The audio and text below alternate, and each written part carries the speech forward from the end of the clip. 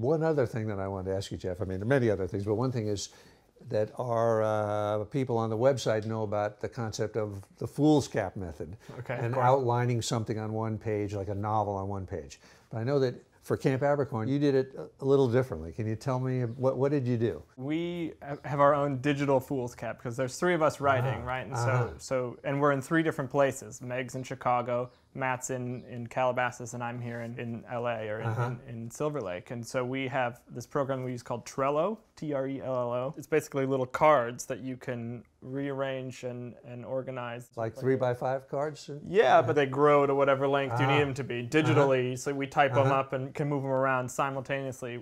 It's a little bit cheating because you can actually get things to be really incredibly long. Right. And I know we're supposed to keep it short, but we take your concepts, or the beginning, middle, and end thing, and try to beat out the whole series and everything. And it's 7 episodes, the show. So for the 7 episodes, we have a fool's cap, and then we have one for each individual episode, and then even sometimes scenes. If we're like trying to figure out what the scene will be, we can interesting. kind of get it on a micro level. So you made the decision at some point to do to limit yourself to 7 episodes, huh? Yes. And so take me kind of through your thinking. This is season 1. Right? And you're thinking of it in that way, right? That you're also thinking there's going to be a season 2. So did you take it as a block and come up with, was it an entire unified structure for the 7 episodes? So we have 4 main characters that we follow, and we knew where they would all start and where they would all end. You knew where they would end. Okay, great. In the first season. And so from there, how we've structured it is each episode follows a character. So the first episode is introduction about everybody. Episode 2 is about Colin. 3 is about Mark. 4 is Zach. 5, etc. So then we were able to kind of focus on beginning, middle, and end of that character's arc for each episode. Great, good. I like it. Yeah. Speaking of the work habits and work ethics and stuff like that that you pick up from the Boy Scouts, I just wanted to ask you, Jeff, like, what's your day like, or what's you're really an independent artist, pursuing a dream, supporting yourself by your own day jobs and things like that.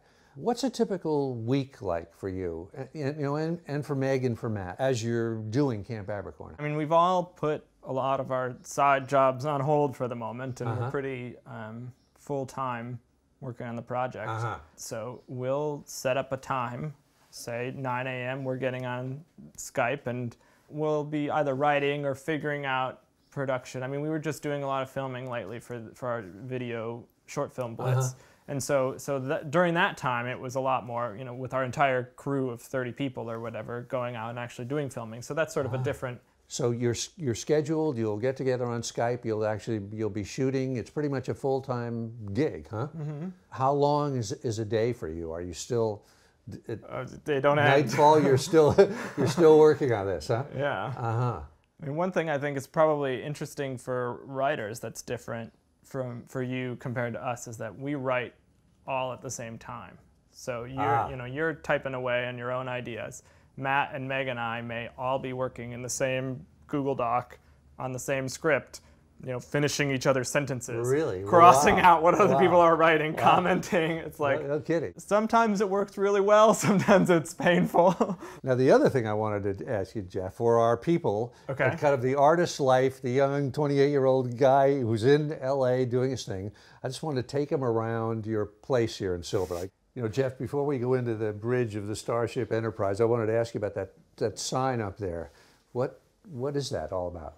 What good shall I do this day? It's a quote from Benjamin Franklin, and it is our compass guide slogan, I guess. The Boy Scouts have do a good turn daily. So this is our... What good shall I do this day? That's great. So we're going into your office here to show, kind of like in my office, there's just one laptop, but this is like the Starship Enterprise. So tell me, how do you work with these 3 screens? What do you do on them? So this one is a drawing tablet. So, I went to art school and everything. So if you wanted to paint directly on the screen here, and then this is the secondary monitor. So you can choose your paint brushes. Wow. And then you can paint over there. If I want it to be this, this other weird shape, I can come over and... So would you do storyboards or something on that? Yeah, storyboards, illustrations. What's that one? So this monitor is sort of so I can play music and write directly. Oh, it has like a software like with where you can write music on there? Wow. Record directly from here. Wow.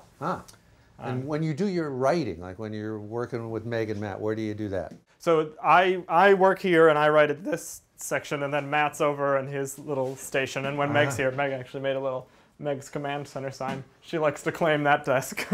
So the two of you guys at some point are working together in the same room. It's not always Skype. Not always. We do a lot together in the same room. I know what this is, but tell me what this is on the wall here. This is our cast. This is these are our 5 main characters of the show. This is like the equivalent of Van Gogh's room in Arles, only the 2014 version of it, huh? I think that's generous. All right. Well, like I say, when I was your age, I was living in a Chevy van, so this is great. Okay. Thank you, Jeff. This is fantastic. Take me home to Camp Abercorn, the camp that I love, where the pine trees smell like butterscotch and the pancakes are as hard as rocks, but I